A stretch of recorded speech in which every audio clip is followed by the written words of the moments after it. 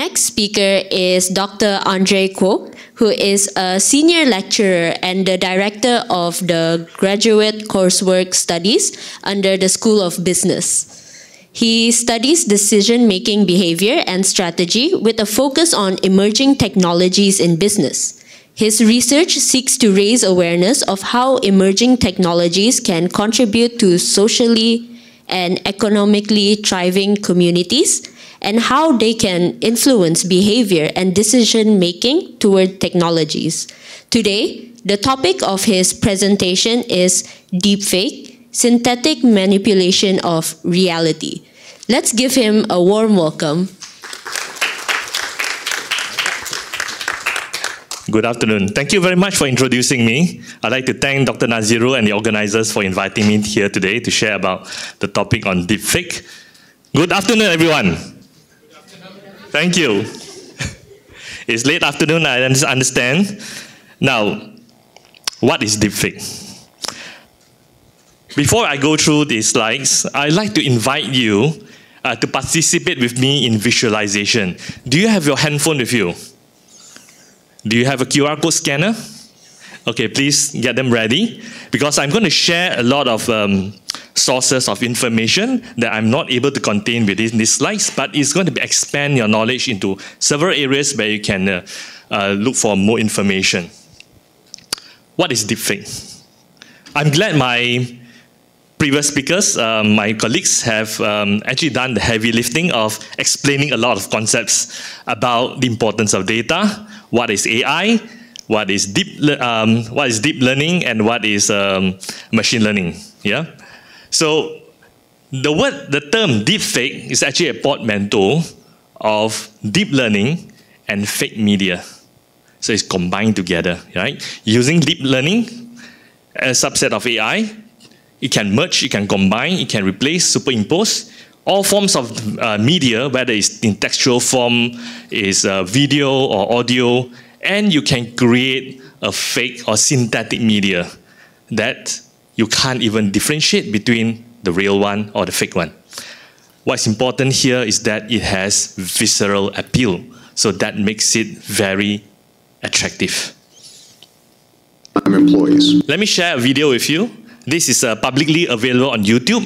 I believe many of you have come across this video before about how they create the video of fake President Obama. It's actually done by the University of Washington. So let me play this video and share with you. Employees and their ability to survive on $8 an hour in New York City. And foremost in all of our minds has been the loss and the grief felt by the people of Orlando. Most of us don't get our health care through the marketplace. We get it through our job or through Medicare or Medicare. And what you should know is that thanks to the Affordable Care Act, your coverage is better today than it was before. Women can get free checkups, and you can't get charged more just for being a woman. To give his employees hope together to pass a common, there's a bill that would boost America in very, very hard times. Some progress, at least within the small confines of the legal community. I think it's real important. Here we go. President Barack Obama, when you giving a speech, make sure you use... I won't play the whole video because it will be very time consuming, but at least we are now on the same page of what deepfake is all about. Now, before I go through and explain a lot more about deepfake, we have to understand why deepfake, the history behind this whole thing. It is about the history of photography. Employees. Anyone interested in photography? Anyone is a photographer here? Right. This is the very first photograph in 1826, almost 200 years ago, by Joseph. It's a French. A few years later, in 1839, is Louis-Jacques Daguerre. He created the first permanent photograph. Very popular, very famous, because he's the first one. And he got all the accolades and recognition for being the inventor. Of course, at the same time, we have Henry Fox Talbot. He created a different form, but it is the one that is used today, the positive and negative film. Now, with all the accolades, with all the recognition, is everyone happy? Actually, someone is not happy. It's a fellow inventor. And this became the first fake photo and fake news that is known. He's also an inventor of photography, yeah. But the fact is that he came later because he came up with this self-portrait as a drowned man in 1840. This is by Bayard. I'm not going to read the whole thing to you, but I will just highlight a few areas. For example, the corpse which you see here is that of Monsieur Bayard, inventor of the process that has just been shown to you, all the wonderful results of which you will soon see. He's still alive, right? So another one is, he's not happy with the fact that the government, which has supported Monsieur Daguerre more than is necessary, declared itself unable to do anything for Bayard, Monsieur Bayard, and the unhappy man threw himself into the water in despair. So he's not happy, so he created this photo to attract attention, to tell everyone he's equally a good inventor. He has put in a lot of effort. So this is the first known fake photo that comes together with fake news. Now, what do you think of publicity of fake news? Is it all negative? Do you remember this photo? Or have you seen this photo before? Nessie, right? Taken in 1934. And a lot of people believe in it, isn't it? Right? But what does Loch Ness Monster have to do with creating fake publicity? Did it lead to anything good? Yes, you're right. Tourism. In fact, it brought the attraction of Loch Ness to popularity. And you can see that this is how the official website of the Inverness and Loch Ness tourism destination promoted as the possibility of monster sighting. But we know that's done after so many years, isn't it? Yeah. So image manipulation has always occurred throughout history. We have a few notable examples. For example, the composition of the 18th US president using 3 different photos to combine into one. This is to bring up, to show that, to portray himself in a much greater light. It can also be used in a different way. If you don't like someone, you can erase the person from the photograph. As you can see from the example here, this person is missing. And if you have your handphone ready, let me show you that in today we have Photoshop. And we know that a lot of you have used Photoshop before. We do a little bit touch-up.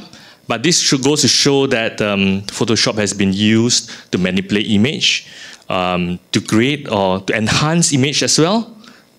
If you have taken photograph, do you want to touch up yourself to make yourself, to remove some blemish? Is it common? Yeah. So, but it doesn't work all the time because there can still be errors, right? Because this is still the old way. But today, Photoshop has started to incorporate AI to improve the reality, the realism of the photos. So we know that in movies, there's integration of artificial intelligence in the visual effects and also computer-generated interface. So for example, the latest movies we have Indiana Jones, they de-age the actor Harrison Ford. They also use, for example, you have watched Marvel Captain America, they can actually do a body transformation. And if you watch Avatar, so they also make the actor Sam Worthington as a role in the show Jake Sully. He turns out to be paraplegic, but in reality, as the real actor, he's able-bodied. Yeah, and posthumous reprisal of Brian O'Connor in Fast and Furious 7. You can see that they can bring up deceased actors to reprise their roles. Okay. So I won't explain anymore about what artificial intelligence is, machine learning, and deep learning, because this is all a subset of it. Now, when I put up this slide, I was thinking, what should be the best title? Because if I say how to create deepfake, it sounds dangerous, right? Because it's as if I'm teaching you how to create, to make deepfake fake images. But what I want to show you is that what is the mechanism behind the creation of deepfake? There are 2 ways, autoencoder and decoder. Basically, you're mapping 2 sets of target images, let's say A and B. Then you allow the the AI to learn what's similar between both of the pictures, and then you insert the first feature into the second feature. Yeah. Or another way is the generative artificial neural network, whereas you train two competing models based on the neural networks, and they learn from each other. One is to generate the pictures, and one is to try to discriminate to tell whether it's real or fake. And over time, as they learn from each other, you can't see the distinction between the real and the fake anymore. So it means that they are able to generate a fake photo that is as clear or as that resembles a real one that you can't really differentiate. So we are actually living in the times now where it becomes more and more difficult to discern what is fake compared to what is real. Yeah? Not just images or media, but also news in terms of information. Let's move to the next one. Now, there are a lot of positive users when it comes to this kind of technology. For example, you can change a horse to a zebra. It still looks the same using an existing photograph. Or you can change night to day. So it's not just human images, but you can use all kinds of images. Companies have used it to improve user experience and to enhance marketing. For example, if you go to US, the Dali Museum in St. Petersburg in Florida, you can actually visit this museum, whereas they resurrect the renowned artist Salvador Dali. So in the image, you have Dali, seems to come back to life. Can take photos with you, can interact with all the visitors, and also this is used to enhance the visit experience. People like it actually, the visitors. They find a lot of joy and fun interacting with a deepfake Salvador Dali. Another one is Volkswagen's 70th anniversary advertisement in Brazil, whereby they actually tap on nostalgia, right? A deceased Grammy-winning singer, this is Alice Regina. She died in 1982, but it's significant to the Brazilians because it's actually helping them to recall a certain era, right? And actually, there are people who move to tears watching this kind of advertisement. So it's been very effective. Now, in China, there are also cases whereas live streamers, you can't be doing live streaming 24 hours as a human being, right? Because you need time to do other things, like you have to go to bed, you have to eat and so on. Or you have other activities that you need to spend time on. But you can create deepfake images or videos of yourself, and these deepfake images or videos can help you to continue live streaming, and your viewers can't tell the difference. So in other words, you can continue selling your products. But then again, we know that deepfake has been used for nefarious reasons, malintention, and that's because of bad actors. So it has impact on democracy because you can see some of these news headlines. For example, deepfaking it. When it comes to election, you can see that a lot of avenues use fabricated videos, which try to cast politicians either in a more positive or in a negative light, or spread wrong information, disinformation, or malinformation about certain endorsements or rants, right, that creates disruption. Or even the Dr. Rishi Sunak, the PM of UK. So this disrupts actually public opinion. Another one is, this is an actual case that happened in 2019. Fraudsters in fact use audio deepfakes. It's not images only, audios. And actually the company lost almost 220,000 euros.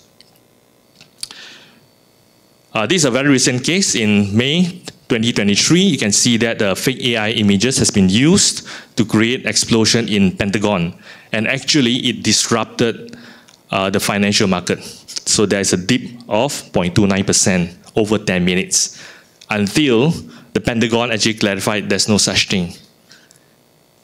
So you can see that deepfake has actually a significant impact on democracy and also people and also our understanding of the current world.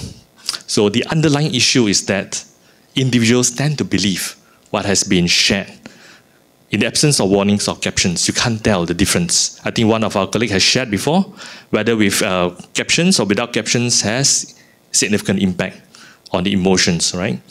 So we tend to share images when we think they are accurate, right? Because we try to be helpful, isn't it?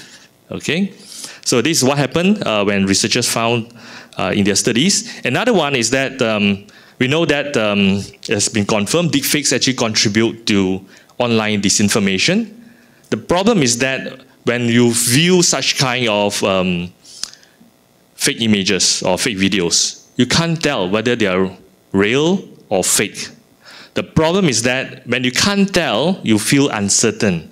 And your uncertainty leads to erosion of trust in the media, because you no longer are able to trust the source of information, where it comes from, especially a lot of news is now available on social media. And when it comes to detection, here's another study, a very big study published in PNAS. These researchers actually asked 15,000 over participants to try to detect which is authentic and which is fake. And they found that you only need a combination of human eye and also AI to be able to detect accurately. If you use AI only, it is not perfect. If you rely on human eye, it is also not perfect. You can't really detect accurately. So it means that it is very difficult to discern authenticity in visual media. And if you refer to Europol, these are some of the examples of criminal activities. It can be harassing or humiliating individuals online. It can also be perpetrating extortion or fraud, as we have mentioned in the mimicry of audio case earlier, or facilitating document fraud, falsifying or manipulating electronic evidence for criminal justice investigations, disrupting financial markets, as I mentioned in the example earlier, or distributing disinformation and manipulating public opinion, and finally, stoking social unrest and political polarization. These are not exhaustive. If you go to the website, you can see a lot more issues, criminal activities related to deepfake. So how can we improve governance and authentication mechanisms? This morning, Dr. Shisha mentioned that there's always a lag between government policies and regulation compared to when it comes to trying to regulate issues like this, isn't it? What we can see is that perhaps we will need to eventually invest in detection techniques, something like an antivirus. When the first computer is created and subsequently the softwares and everything that comes together, we find that people have nefarious reasons to create virus. And now, perhaps one day, we will need detection filter. Social response, we need to fact check or counter disinformation. But again, if you rely on websites to help you to do a fact check, it is not sufficient because it's not all encompassing. There's a lot of fake news, fake media that circulates around in the internet. So it boils down to individuals to check your information to make sure it's correct. Regulation, of course, we need to pursue the beneficial users, but we also need to curtail the malicious ones. But if you over-regulate, you can also stifle creativity and progress, because technology, as we know, is a tool. It depends on in whose hands it is used and for what purpose it is used for. So also important is to ensure individual and communal values are safeguarded. So it's not just about regulating technology, we also need to protect, provide the rights, to enhance the rights of individuals and community.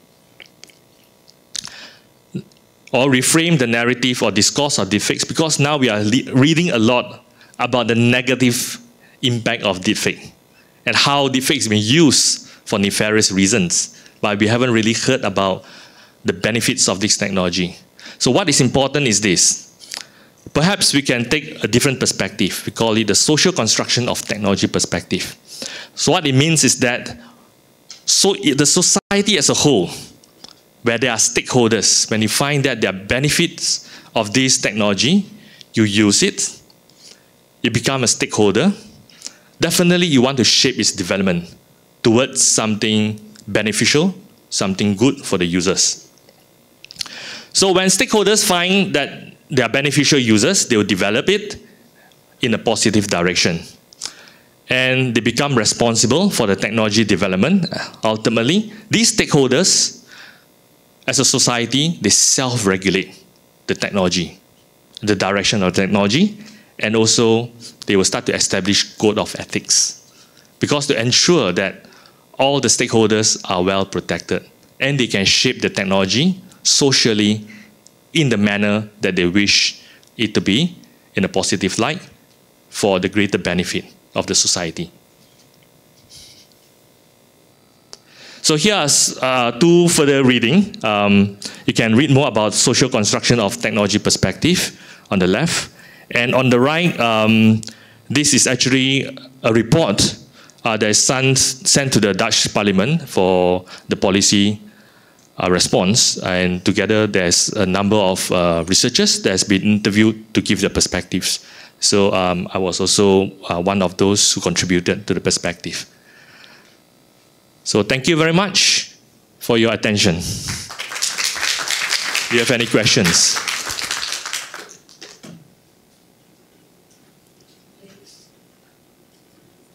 If anyone have any questions, feel free to raise up your hand.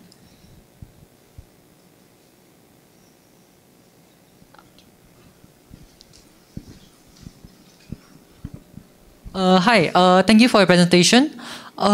When you were bringing up potential solutions to address the proliferation of AI deepfakes, I was wondering, would education help to curb the issue as well? And considering how quickly the technology is progressing, would any education even last that long? Will the tips that we teach maybe the older generation to use, like for example, checking for like audio hitches or looking for like mild distortions in the face shape, since technology is progressing so quickly, would any education or advice that you can provide to the older generation hold up at all? Would it even be practical to show them how we can actually detect deepfakes at their current stage? Thank you. Thank you very much for your question. I think what you suggest is very important, education. Education is not just about detecting the defect technology. Education is about being able to be digitally literate, especially for the younger generation, the young children, and also the older generation who are not tech savvy. Yeah. So what is important is that they are aware of the kind of fake news or fake media that's circulating around the social media or in the internet, that they will be able to fact check for themselves, and they will behold circulating this, it's reflexive, right, isn't it? When you receive something, wow, something has happened. It is very visceral, and you feel that you want to warn your relatives or your friends. But it's important with education, with the right kind of education, with the enough information that you behold, but check the information before you circulate it.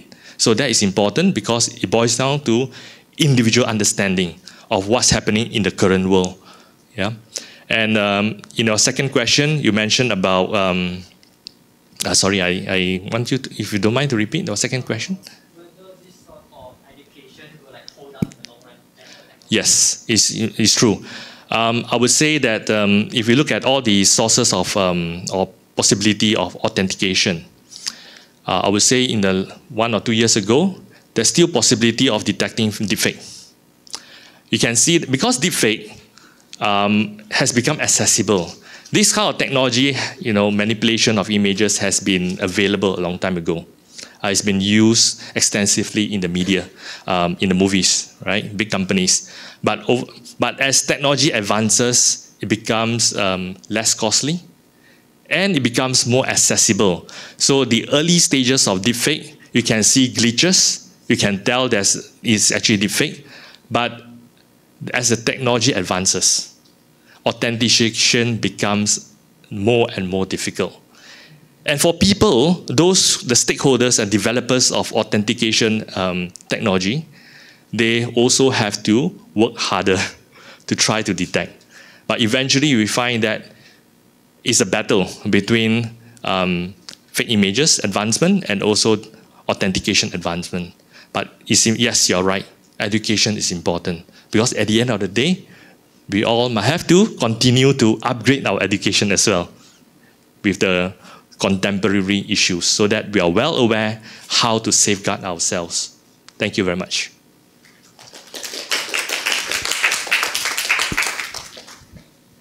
I just want to ask a quick question because in one of the slides you mentioned about shifting the narrative about deepfakes from a negative perception to something more positive. So I wanted to ask, like, what could be the positive implications of deepfakes? And the second question I want to ask is, you mentioned that regulations shouldn't be too stringent because that could hinder innovation. But from my perspective, I think regulation is really important because of all the harms. Yes. So yeah, what balance do you have to combat that? Yeah. You're right. We are facing a tug of war, actually. If you focus a lot of the when the narratives is very negative, and you highlight all the issues of how deepfake has been used to create harm on not just individuals, the society, and a lot of stakeholders. What it means is that you are actually inviting a lot of bad actors to see the potential of this technology to be used for further harm, right? But we also want to highlight the positive users because the technology is already here.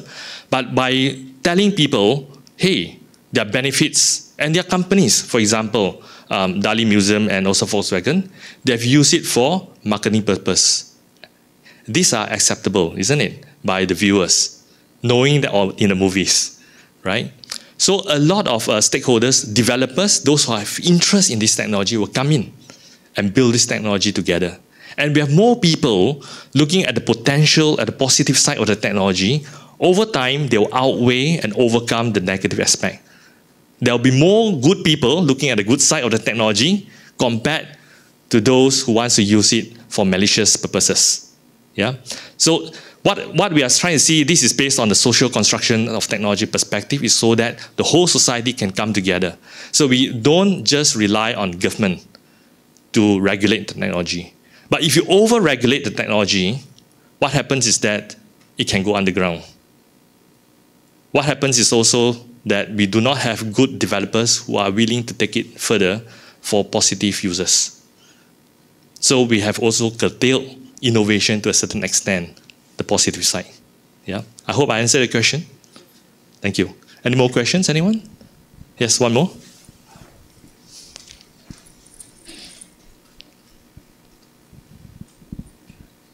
Hello. I actually have a question that's related to the one on positive impacts for deepfake.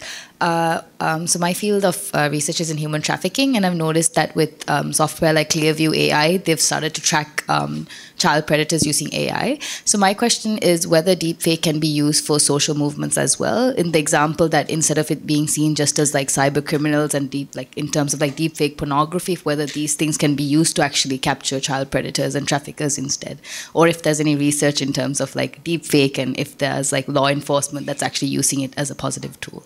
Thank you. Yeah, thank you very much for the question. At the moment, we tend to see a lot of negative aspects when it comes to deepfake. But if you go back further, the underlying technology is actually generative adversarial networks and also AI that is being used to generate images like this. They're being used for medical imaging in healthcare. They're being used in various areas, not just movies, but also in the marketing side. Yeah. So definitely, we also want to invite more and more developers and stakeholders to come and explore this technology so that it can be taken in a positive direction. Right now, we see that it's been co-opted for nefarious and malicious use. Yeah. So we have to find more people, good people, come together as a society as a whole to move it in a more positive direction. Yeah. Thank you.